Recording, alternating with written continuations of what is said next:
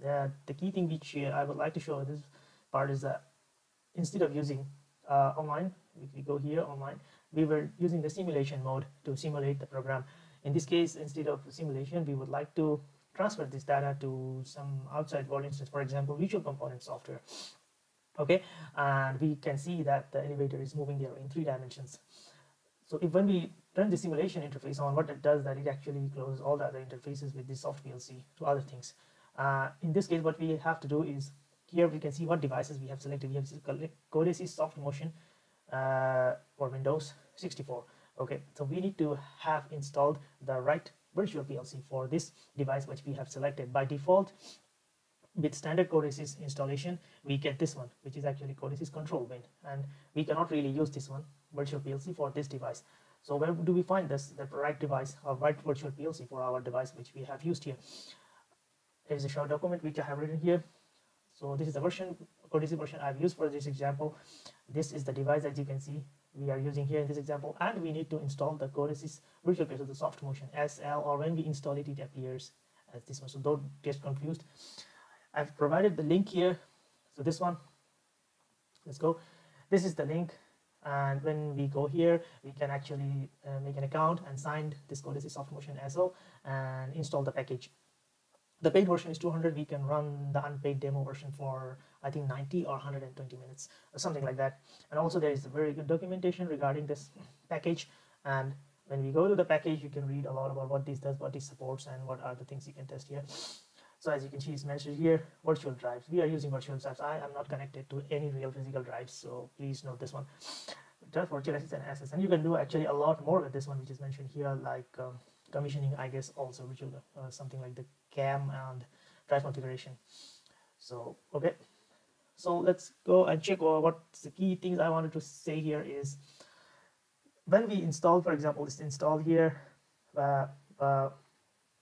you go here, you download the package, and then you download and install the package in the with the Codesys, and then you find everything. So when we go to the start menu, Codesys Control Bin, we will find by default these two comes with Codesys installation, but now we have installed this one, Soft Motion Win64, Windows 64. Now we need to do some changes here, because if by default it didn't work in my case, it would most probably be the same in your case also, because it just uses 4840 port, the default OPC UA port, and it's occupied, and it won't be able to connect the interface for OPC UA server. We go here and we go open file location, and then in this location we find config file, which is Codesys. This is the normal one, and this is the special one for using soft motions in virtual access. And we go here and open this with the editor, and we see a file location here.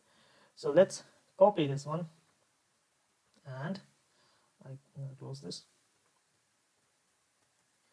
Let's go here, and then we find the original file of the config file here. Let's open this again, and we have to go to the OPC UA settings section of this file. You can see the CMP OPC UA server settings, and by default the network port is 4840 here, and by default it is connected here, so it's not active. So usually it not means that when all this comments means it uses all the default values, like for example in this case systask, OPC priority, base, and base. I don't really know what those are, but just using some default like 96.712. In the same case here, it's using the 4840, and we need to change it. I will change it to 4841, and let's save it, and you can close this one. Now it's going to work. Let's go see. I'll run this one. Codesys, Control Win, and Soft Motion started to run, and you can see that it is using 4841 port. It's activated, and somewhere it mentions that activated, terminating in approximate 120 minutes. So our virtual PLC is running, and we can go to the next step, which is actually running our PLC program, connecting it with visual component software, and seeing what's happening in 3D as well. Okay.